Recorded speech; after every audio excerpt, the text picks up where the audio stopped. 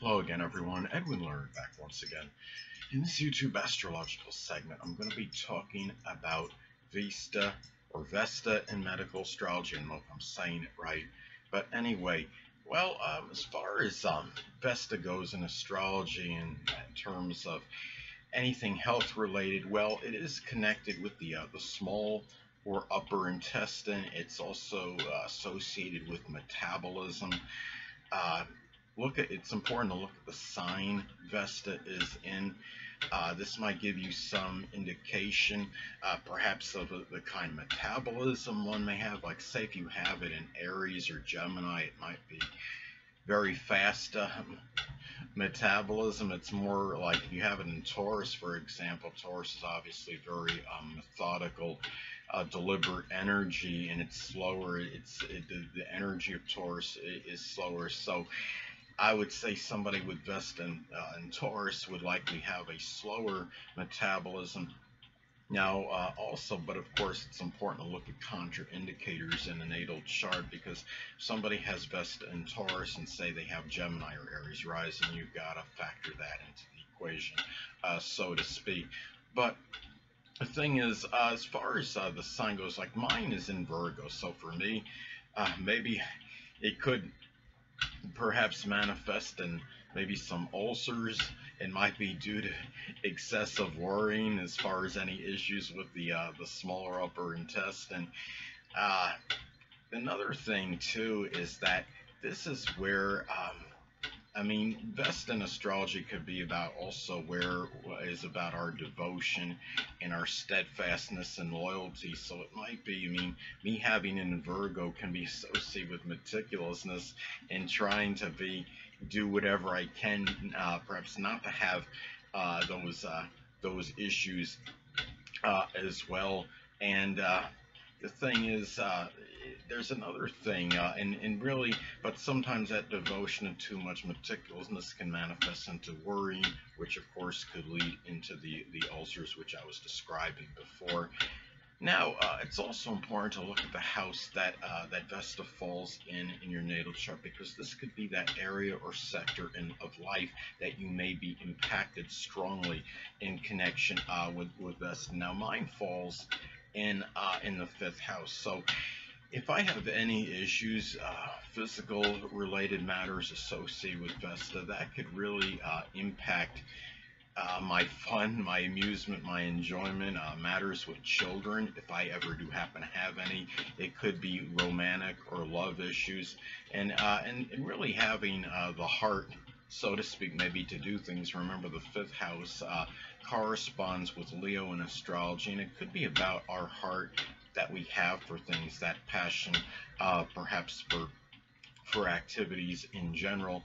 And another thing too is that it's also important to look at the aspects that makes the points in one's chart, as this could impact one's the delineation for your Vesta.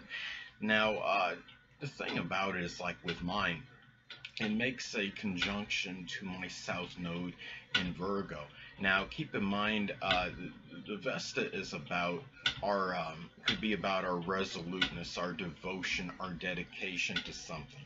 Now, the fact is that it's hitting my south node in Virgo. On the negative side, it could be adding some devotion or that steadfastness to sometimes hypochondriac tendencies, which it could really cause some problems if you are really if you're overemphasizing them, and in that matter, to stay really healthy, to make sure you don't get those germs, taking too many precautions. It makes me think of somebody, some guy, I think his name's Howie Mandel, and I don't know who knows what his Vesta is in his natal chart, but I know he's always, constantly taking precautions to not get germs. If I'm not mistaken, he took, I saw some footage where he took a paper towel and grabbed it, and he grabbed a bathroom door handle using the paper towel so his hand wouldn't touch it. So there can be extremes with this kind of placement, but it wouldn't surprise me if his Vesta was very prominent in his natal chart. Now, thing about this too is transits that involve Vesta can be significant, as well as they could manifest in health problems or issues that are related to this asteroid. Now let's take an example. Let's say that somebody has transit Saturn, making an adverse aspect or even conjunct their natal Vesta. This could be it could be some issues where you may have a person may have possible intestinal blockage or obstruction, and something is maybe moving slower in terms maybe the metabolism even.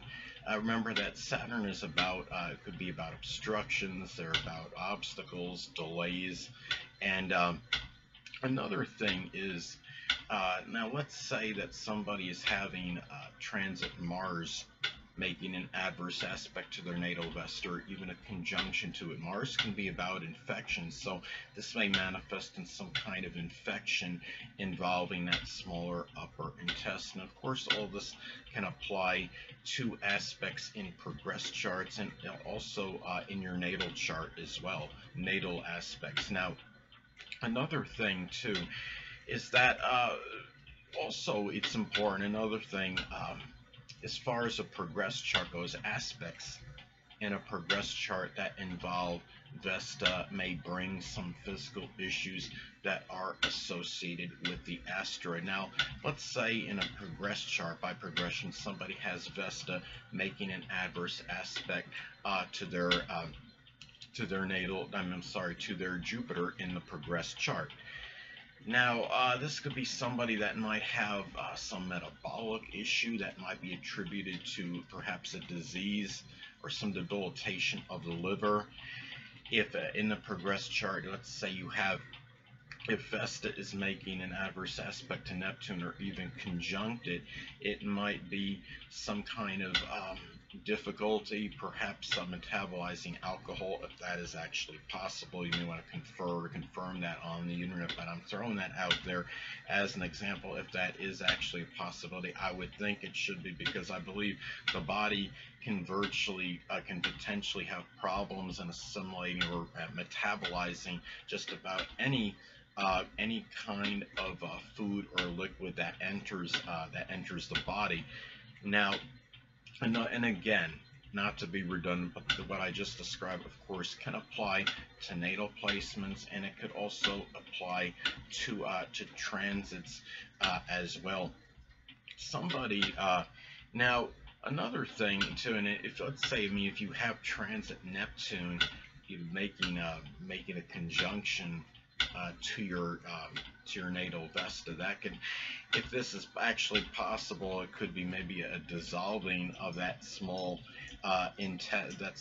upper intestine. I don't know if health-wise, if it's possible for a small upper intestine to actually deteriorate, but that could be some kind of that could be an example of that. And also too, I mean, you're looking at, and in this, I mean, people to keep in mind that these asteroids are, I do see them as very important or significant in charts. I mean, they may not be as significant in terms of the influence they exert on a natal chart in contrast to planets or even the ascendant or midheaven, but this is but they still can have certain importance. So really, this is not much more had to say about it than this, but one thing I wanted to get back at, though, when I was talking about the kind of rewind, when I was talking about the South Node in Virgo I had, and having Vesta conjunct, and another thing, but that can manifest, and I want to elaborate a little more on it, that there may be that resoluteness, that devotion to those hypochondriac tendencies, and it could be attributed, if you believe in this, to some maybe overly pessimistic or cynical nature attitude in the past time that I may have been around, so past life. Anyway, people, that'll conclude this YouTube astrological segment. Until next time, people, Edwin Learnard saying stay well.